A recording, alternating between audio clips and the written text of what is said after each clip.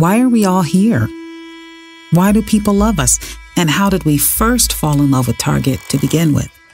You could say it started with a tea kettle or a bull terrier or a commercial. But the story goes deeper.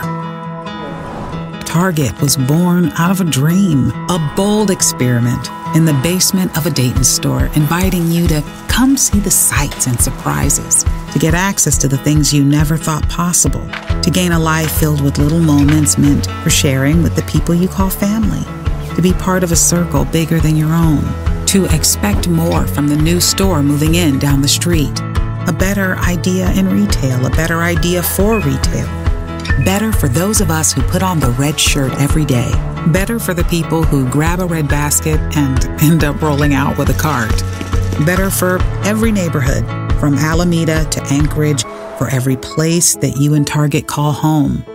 Why are we here? We're here, you're here, to help all families discover the joy of everyday life. Our purpose is what guides our actions. It's in the beautiful products we design for them. It's in the experiences we create for them, anticipating every need as they go. It's in the ways we give, making communities brighter and healthier for everyone.